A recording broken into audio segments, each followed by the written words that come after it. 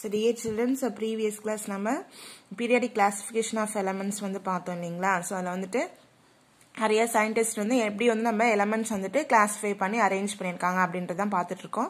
So நம்ம அப்படி previous class என்ன பார்த்தோம் அப்படின்னாக்கா லவாஷியர் வந்து பார்த்தீங்க அப்படின்னாக்கா இந்த 4 டைப்ஸ் ஆஃப் எலிமெண்ட்ஸ் வந்து பிரிச்சிருப்பாரு. ஓகேங்களா. ஸோ அந்த டேப்லர் காலம் பார்த்தோம். நெக்ஸ்ட் வந்து பார்த்தீங்க அப்படின்னாக்கா ட்ரையாட்ஸ் அப்படின்னு சொல்லிட்டு நம்ம டோபர் ரைனர் வந்து பிரிச்சிருக்கிறத வந்துட்டு நம்ம பார்த்தோம்.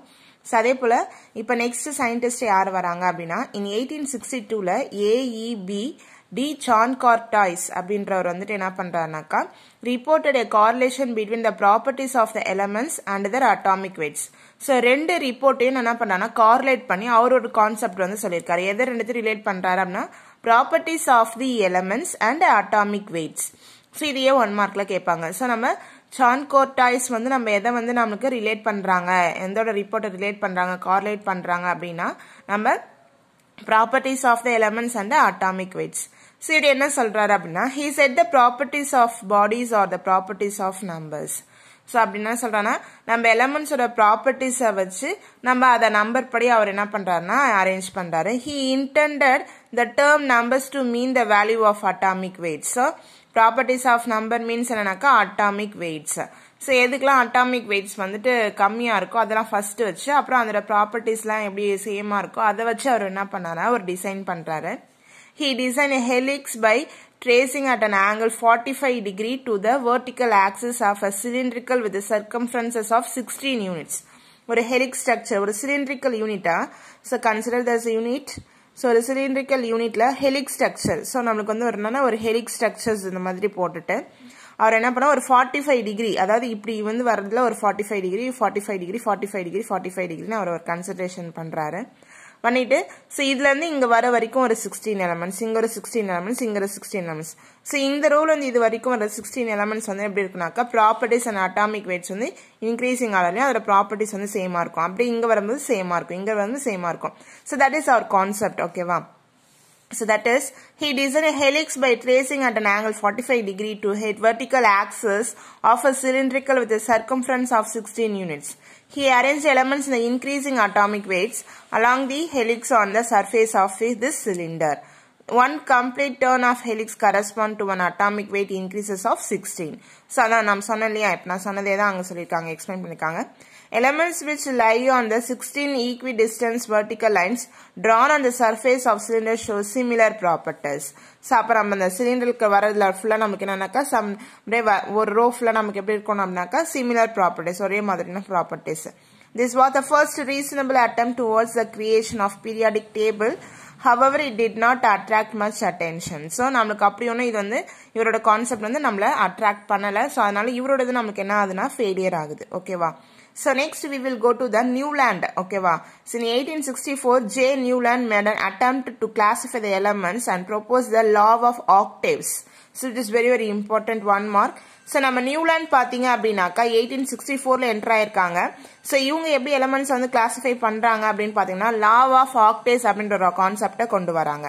So on arranging the elements in the increasing order of atomic weight. So இவர் என்ன பண்றாருனாக்கா அட்டாமிக் வெயிட் வந்து இன்க்ரீசிங் ஆர்டர்ல அரேஞ்ச் பண்றாரு. He observed that the properties of every 8th element are similar to the properties of first element. This law holds for lighter elements up to calcium. So for consider one table, so lithium, beryllium, boron, carbon, nitrogen, oxygen. Then நம்மளுக்கு என்ன இருக்கு அப்படின்னாக்கா நம்மளுக்கு ஆக்சிஜனுக்கு அப்புறம் நம்மளுக்கு fluorine. So 1 2 3 4 5 6 7. So next ரோல நம்மளுக்கு என்னன்னாக்கா 8th எலமெண்ட் வருது. ஓகேவா. That is sodium, magnesium, aluminium, silicon, phosphorus, sulphur. தென் சல்ஃபருக்கு அப்புறம் நமக்கு என்ன இருக்குனாக்கா நமக்கு குளோரின். நெக்ஸ்ட் வந்துட்டு என்னன்னாக்கா பொட்டாசியம். ஸோ அவரோட கான்செப்ட் என்னன்னாக்கா ஸோ இந்த ஒரு ரோல 7 எலிமெண்ட்ஸ் தான் இருக்கணும். ஓகேவா. எப்படி வந்து சரி கமா அப்படின்னு இருக்கோ அது போல 7 ரோ 7 எலிமெண்ட்ஸ். ஸோ அந்த 7 எலிமெண்ட்ஸ் நெக்ஸ்ட் 8th எலிமெண்ட்ஸ் வந்து நம்மளுக்கு இங்க வரும்போது இந்த 3 ரோலையும் இருக்கிறது வந்து பாத்தீங்க அப்படின்னாக்கா சேம் சிமிலர் ப்ராப்பர்ட்டிஸ் இருக்கும். லித்தியம், சோடியம், பொட்டாசியம்க்கு சிமிலர் ப்ராப்பர்ட்டிஸ் இருக்கும் அப்படின்றது அவரோட concept. That is law of octaves means 8th element வந்து ஃபர்ஸ்ட் எலிமெண்ட் கூட சிமிலர் ப்ராப்பர்ட்டிஸ்ல இருக்கும் அப்படின்றது தான் அர்த்தம் கான்செப்ட். ஓகேவா. So this concept also failed. So இதெல்லாம் நம்மளுக்கு வந்து first நம்மளுக்கு வந்து அவங்க அரேஞ்ச் பண்ணி சொல்லிருக்காங்க. So கண்டிப்பா உங்களுக்கு வந்து questions கேட்பாங்க. Newland வந்து law of octaves. 8th element வந்து first element கூட இருக்கிற propertiesக்கு ஈக்குவலா இருக்கும். ஓகேவா? That is the concept. So next we will go to the Mendeleev classification. ஓகேவா? என்னன்னாக்கா Mendeleev classification in 1868 ல Lothar-Meyer has developed a table of the elements that closely resembles the modern periodic table.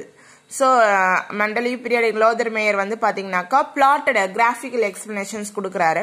He plotted the physical properties such as atomic volume, melting point and boiling point against atomic weight and observed periodic table. So எதெல்லாம் atomic volume, melting point, boiling point ஒரு elementோட atomic volume, melting point, boiling point அதுக்கு against எதுக்கு நமக்கு வந்து plot போடுறாருன்னா atomic weightக்கு போடுறாரு. During same period, அதே periodல வந்து பாத்தீங்கன்னா Dmitry Mendeleev வந்து independently proposed the properties of elements or the periodic functions of their atomic weights. இதான் நம்ம 10thல படிச்சிருப்போம். ஓகேங்களா? சோ அப்ப நமக்கு இவர் வந்து என்ன பண்றாருன்னா அட்டாமிக் வெயிட்ட பேஸ் பண்ணி அந்த ப்ராப்பர்ட்டிஸ் எலிமெண்ட்ஸோட ப்ராப்பர்ட்டிஸை பேஸ் பண்ணி அவர் என்ன பீரியாடிக் ஃபங்க்ஷன்ஸா அவர் வந்து அரேஞ்ச் பண்றாரு. அதான் மெண்டலியோட கான்செப்ட். சோ இதுக்கு பேர் தான் பீரியாடிக் லா அப்படின்னு சொல்லிட்டு படிச்சிருப்போம். So Mendeleev listed 70 known elements at that time in several vertical columns in order increasing atomic weight. So இவர் என்ன பண்றாரு அப்படின்னா 70 எலிமெண்ட்ஸ் அவர் மெண்டலிவ் கண்டுபிடிச்சு நம்மளுக்கு வெர்டிக்கல் காலம்ஸ்ல நமக்கு அட்டாமிக் வெயிட் இன்க்ரீசிங் ஆர்டர்ல அவர் அரேஞ்ச் பண்ணிருக்காரு. யாருன்னா மெண்டலிவ். ஓகேவா? The Mendeleev construct the first period table based on the periodic law. So எதை பேஸ் பண்ணி நமக்கு அரேஞ்ச் பண்ணிருப்பாருன்னா periodic law-வை பேஸ் பண்ணி நமக்கு அரேஞ்ச் பண்ணிருப்பாரு. This is the Mendeleev model first periodic table. ஓகேவா? 0 group, first group, second group, third group, fourth, fifth, sixth, then seventh, then 8th. So vertical columns தான் அவர் வந்து base பண்ணி நமக்கு அரேஞ்ச் பண்ணிருப்பாரு. Helium, neon, argon, krypton, xenon. So next first groupல hydrogen, lithium, sodium, potassium, rubidium, cesium, gold. Next second groupல beryllium, magnesium, calcium, zinc, strontium, cadmium, barium, mercury, radium. Next third groupல boron, aluminum, scandium, gallium, yttrium, indium, lanthanum, ytterbium, thallium. Next fourth group carbon, silicon, titanium, germanium, zirconium, tin, cerium, lead, thorium. So fifth group contains nitrogen, phosphorus, vanadium, arsenic, niobium, so antimony, then tantalum, then bismuth. So these are empty boxes. இத சொல்றதுக்காக தான் நான் வந்துட்டு உங்களுக்கு இவ்வளவுதர சொல்றேன். So இங்க ஐஃபன் போட்டிருக்கிறதெல்லாம் empty boxes. அதாவது அவர் கண்டுபிடிக்காம இருக்காரு அந்த எலிமெண்ட்டை. நான் ஒரு எலிமெண்ட்டை கண்டுபிடிச்சுக்க அது IUPAC சிஸ்டம் அக்செப்ட் பண்ணதுக்கு அப்புறம் அங்க வந்து ஸ்பேஸ் பண்ணுவாரு. சோ ஒன்லி அது வந்து நமக்கு என்னன்னா empty boxes-ஆ இருக்கு. ஓகேவா? So sixth group oxygen, sulfur, chromium, selenium, molybdenum, tellurium, then an empty box, tungsten, then uranium. Then next seventh groups contains of fluorine, chlorine, manganese, bromine, iodine. Then eighth group consists of 8th first A, 8th second A, 8th third A na our பிரிச்சிருப்பாரு. So that is the first 8th firstல பாத்தீங்கன்னா iron, ruthenium, osmium. That is these are contents are empty boxes also. You have to note that. So next பாத்தீங்கன்னா second A ல cobalt, rhodium, then iridium. So these are the empty boxes. Next வந்து இங்க பாத்தீங்கன்னா nickel, then palladium, empty box, then platinum. So this is the Mendeleev first constructed periodic table. Okay.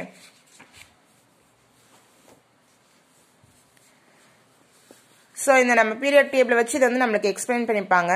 So shown in the periodic table he left some blank spaces since there were not elements with the appropriate properties at that time. அந்த டைம்ல அந்த properties ஈக்குவலா அது வந்து நம்ம accept பண்ணல.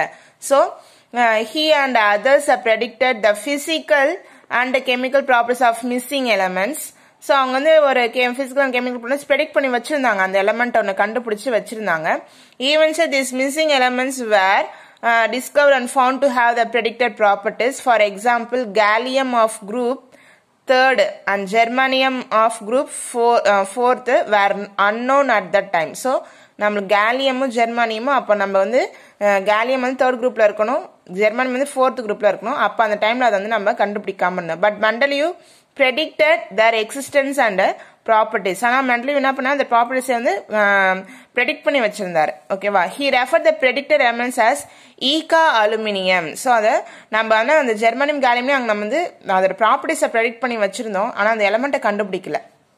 So அதனால் அவர் எப்படி வந்து அதை denote பண்ணுறாருனா Eka aluminium and Eka silicon அப்படின்னு சொல்லிட்டு அவர் வந்து ப்ரொனவுன்ஸ் பண்றாரு. அப்ப கேலியம் வந்து ஈகா அலுமினியமாவும் ஜெர்மனியம் வந்து ஈகா சிலிக்கானாவும் அவர் என்ன பண்றாருனாக்கா நேம் வைக்கிறாரு. After Discovery of the actual elements, அதுக்கப்புறம் நம்ம கேலியம் ஜெர்மனியம் கண்டுபிடிச்சதுக்கு அப்புறம் their properties are found to match closely to the predicted Mendeleev table. ஓகேவா?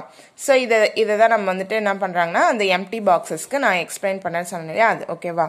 So you have to note that concept. So you have to read out full read out பண்ணி வச்சுக்கோங்க. You have to mark that some 1 marks reasonable questions is present. Okay va? So thank you children.